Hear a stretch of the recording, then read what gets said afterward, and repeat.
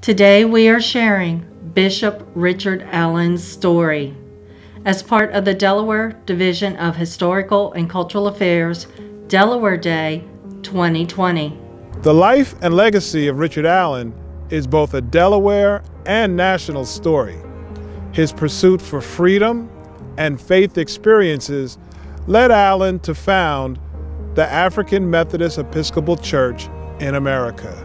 Born an enslaved individual, Allen was owned by Benjamin Chew of Philadelphia, Pennsylvania. Chew owned the Allen family, which consisted of Richard's parents and 3 other children. I was born in the year of the Lord, 1760, on February 14th, a slave to Benjamin Chew of Philadelphia.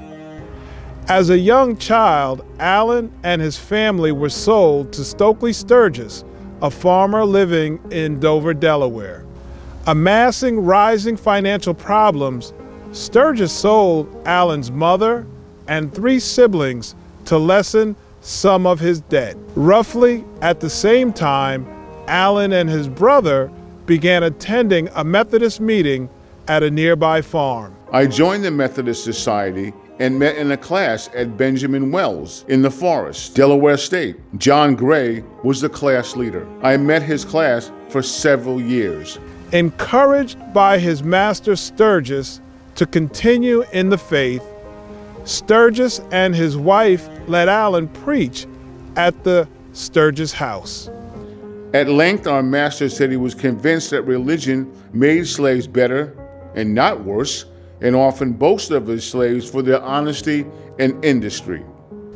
As time progressed, Stokely Sturgis converted to Methodism. On one occasion, having heard a sermon preached by Freeborn Garrison, Sturgis had an epiphany and decided he needed to release his slaves. At length, Freeborn Garrison preached from these words, "Thou art weighed in the balance and art found wanting," in pointing out and weighing the different characters, and among the rest weighed the slaveholders. My master believed himself to be one of that number, and after that he could not be satisfied to hold slaves, believing it to be wrong. And after that he proposed to me and my brother, buying our times, to pay him 60 pounds gold, silver, or $2,000 Continental money, which we complied with in the year 1783. Allen labored cutting firewood and collecting and selling salt in order to amass the stipulated amount in gold and silver. Allen then left his master's house and began a journey that would lead to a strong religious commitment and service.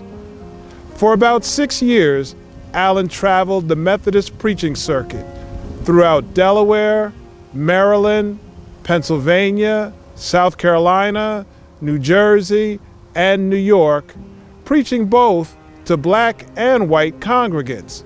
Allen walked so many miles to find employment and preach that at times his feet became extremely sore. I walked until my feet became so sore and blistered the first day that I scarcely could bear them to the ground. Allen was invited to Philadelphia in 1786. Once settled in the city, Allen joined St. George's Methodist Episcopal Church, where both black and white congregants worshiped together. He later became an assistant minister and conducted prayer meetings for African Americans. Allen was the first African American to be ordained in the ministry of the Methodist Episcopal Church. As the number of African Americans attending St. George's Church increased, racial tensions mounted. On occasions, when they attended the morning service along with other parishioners, segregated seating was instituted. Unhappy with these limitations, the church placed on him and black parishioners, Allen left the church with the intention of creating an independent Methodist church. Allen, with support from other African American Methodist preachers, hosted a meeting in Philadelphia on April 9, 1816, to bring independent Methodist churches together and to form the AME Church. Allen was elected bishop and became the first African American bishop in the United States. Richard Allen died on March 26, 1831, and is interred at Bethel Church in Philadelphia.